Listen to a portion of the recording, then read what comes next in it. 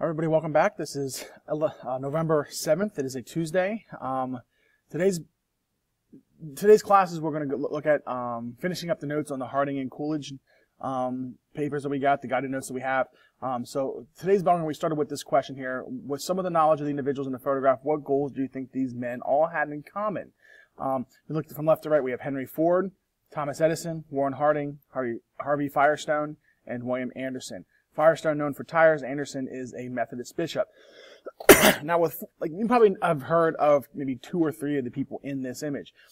Based on what you know about those individuals and your prior knowledge, what do you think they all might have had in common? Different answers were given in class. And if you want to write your answer on your bell on your sheet, you can, and then just turn that in. Get ready to turn that in for Thursday this week. After we went over that, after we discussed that, we went on with our notes. We started continuing discussing Harding's domestic politics or policies. Yesterday we went over Harding's foreign policy of how he wants the United States to react to foreign policy decisions that need to be made.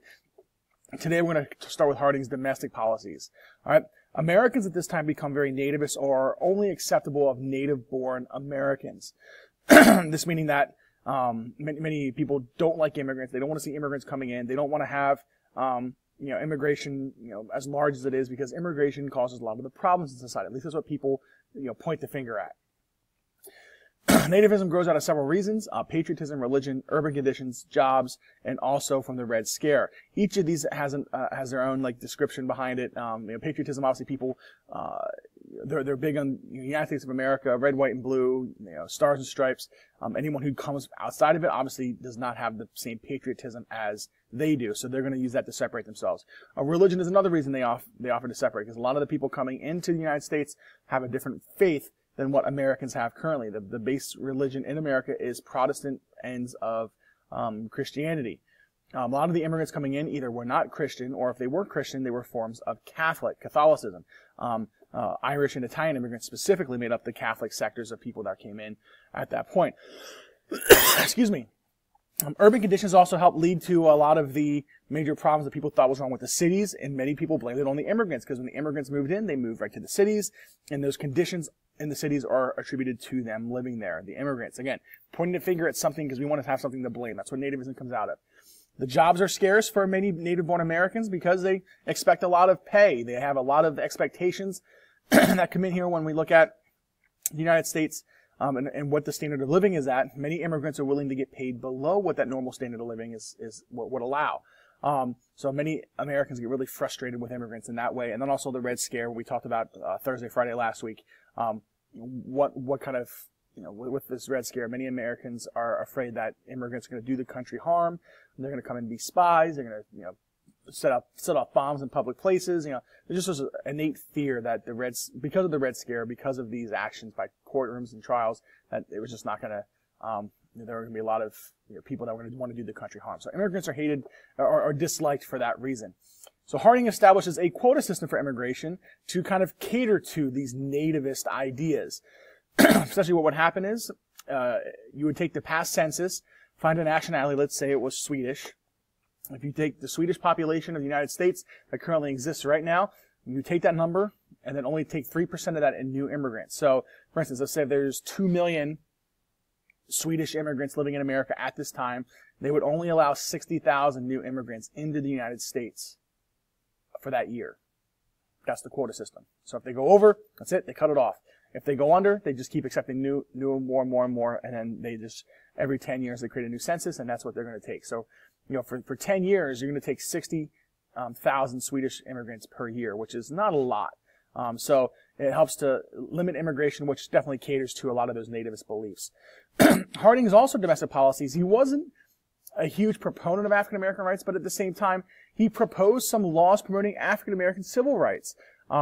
He was quoted in a speech saying that African Americans have every right to be contributing members of this society, and he gives this speech when he makes this quote to a Birmingham, Alabama crowd. Many of the African Americans in attendance were cheering, while a lot of the white patrons that showed up to listen to Harding speak were kind of upset and kind of astonished as to a president actually saying that, trying to promote the rights of African Americans, which was a very foreign concept in Alabama at that time, and it's still continued to be a very foreign concept in Alabama throughout the next 40, 50 years after the 1920s. So he also did a lot to propose laws on promoting African American rights, and he's a big proponent to making sure that they had every chance to contribute positively to American society, and that's the opportunity he wanted, because these African Americans are native-born Americans. They're not immigrants. They are native to this land. All right, there are reasons for, but African Americans don't really have this nativist belief because obviously they look different. So it became very different understanding of way of living for African Americans. But Harding saw African Americans as a native culture, and they should be allowed to contribute positively. In 1923, Harding goes on a railroad trip up to Alaska. In fact, Harding is the first president to visit Alaska. On his way back, he gets sick and he passes away in San Francisco. When he passes away, his legacy is known to be pretty untouched. He is someone who has had some scandal involved in his administration. Like there was a story where a woman claimed that Harding had relations with her, and they had a child that was her son. I mean, that was his son. Excuse me, that was Harding's son. Illegitimately while Harding was still married to his wife. So, I mean, the scandals came out, the reports came out. Harding wasn't really attacked too much for it because there was no evidence to support it. Plus, he's a politician, he's a president, so he can silence whomever he wants to. But at the same time, he wasn't removed from scandal within his own administration, even after he died. Now, he made some pretty good choices about cabinet members and the big positions, but he made very poor choices in those that are not as important to the daily existence of America compared to the world. Albert B. Fall is one of those people that was a poor choice. He is Secretary of the Interior. His job as Secretary of the Interior is to monitor all national parks throughout the entire country. Anytime there's a park or a resource or a wildlife refuge, anytime any land that is protected by the government, that's going to be the Secretary of Interior, or the Department of the Interior's responsibility to keep that going. In fact, if you go to any national park and you get a map, I'm sure you'll find somewhere on that it says Department of the Interior, and have the Secretary on that. Albert B. Fall at this time is Secretary of the Interior. Well, there are some main oil lands that have been recently discovered, and they are set up to be reserved for Navy use. The Department of the Navy under Taft received these oil lands as to be used for reserves just in case in times of war. So the Navy can, dig up that oil, they can refine it, they can turn it into fuel, and they can power their ships for however long they need to. And that's what the reserves are for. And under Harding, he decides that the Navy doesn't, absolutely need that oil immediately, so we're going to transfer departments. It's going to go from the Department of the Navy to the Department of the Interior, which obviously deals with all natural resources in the United States. So it makes sense that it goes there. However, Albert B. Fall, when he gets this land, he begins to sell it off to anybody that's willing to pay. Essentially, he doesn't even allow competitive bidding for this. Like normally under circumstances, you'd allow companies to come in and bid for this land. It becomes very public, and people know that it's happening, and then the government gets the money. Well, that didn't really happen in this place. Albert Fall, who is Harding's close friend, accepts payments from private oil companies to lease the land that the oil is on, so they can give companies those rights to drill on that sanctioned oil land. The problem is when Albert Fall accepts these payments, he doesn't give it to the government, he puts them in his own pocket. So over the course of 1921 to 1923, Albert B. Fall becomes a very, very, very wealthy man because he's selling off this oil, which is a very hot commodity at this time because it's a new fuel source to oil companies to drill, to refine, and then to turn into fuel for the general public. Albert Fall takes that money, puts it into his own pocket. Now, there was no knowledge or recollection that Harding was involved in this scandal. However, people like to speculate that Harding might have had something to do with it because maybe a stress that might have led to him to his declining health on his trip out to Alaska, which when he died in 1923, this is what people mostly assume, that the stress might have led to it. There's no evidence to support that he knew anything about it, but maybe the stress caused from it was something that he probably died from. So this scandal is something that is very, very important to look at in American history because it is one of the worst scandals in U.S. history. It doesn't happen a whole lot. We don't see it a lot in the books. It is there in our textbook, but there's not a whole ton of different ideas behind it as to why it was such a bad or even a good thing. And it's not even a good thing. Just the fact that we have one corrupt politician taking money, putting it into his own pocket, and then trying to live out his life afterwards.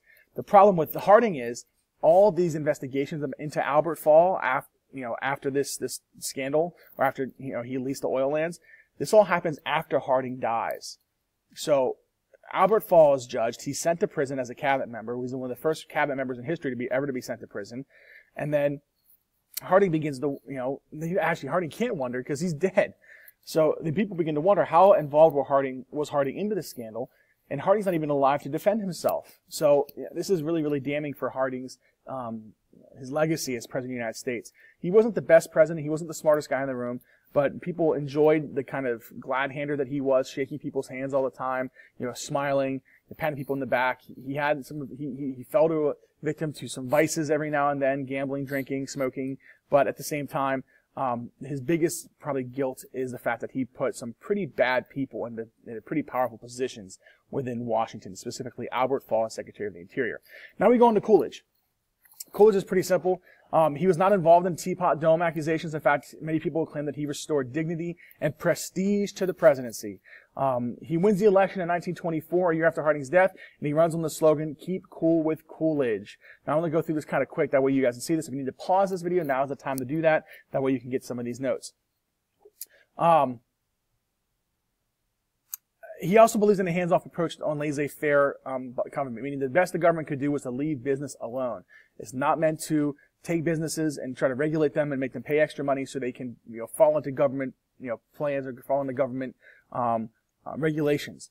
If we leave businesses alone, we make them spend less money on regulations, then we can have them make more money, and then the expectation is that they use that extra money to pay employees more or to hire more employees, and thus the workforce becomes more positive as a result. Congress supports this approach that Coolidge takes, and they pass laws to make it happen. In fact, in Coolidge's administration, he doesn't not only lowers taxes once, but he lowers taxes twice during his term as president. He takes Harding's rest of the term, and he does one full term himself as president of the United States, and he lowers taxes twice within that 5-year period, which is remarkable.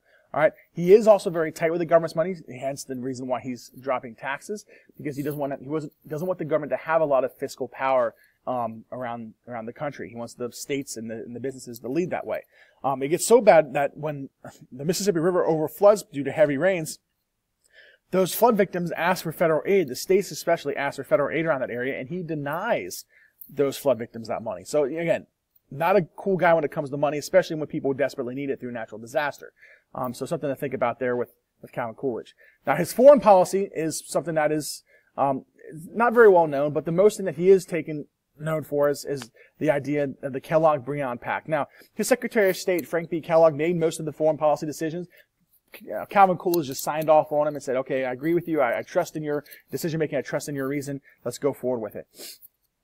And Kellogg, along with the Frenchman Briand, they signed a pact that signed by 15 nations who agreed to never use the threat of war in their negotiations. This is a big deal when it comes to the future of war, to make sure the countries never use that threat in negotiations. That way war will not really happen. As the foreign policy goes throughout, again, not very active in foreign policy, but Kellogg makes all those decisions, and this is a pact that is signed under Coolidge's term. In the 1928 election, Coolidge decides to step down.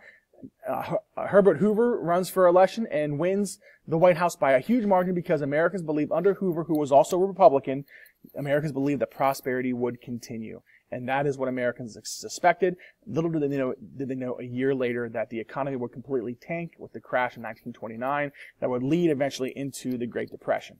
All right, so these are the notes for today. This is all we took care of today at this point. So if you have any questions, please don't be afraid to get a hold of me and let me know. But again, the YouTube videos are here. Have a fantastic day. See ya.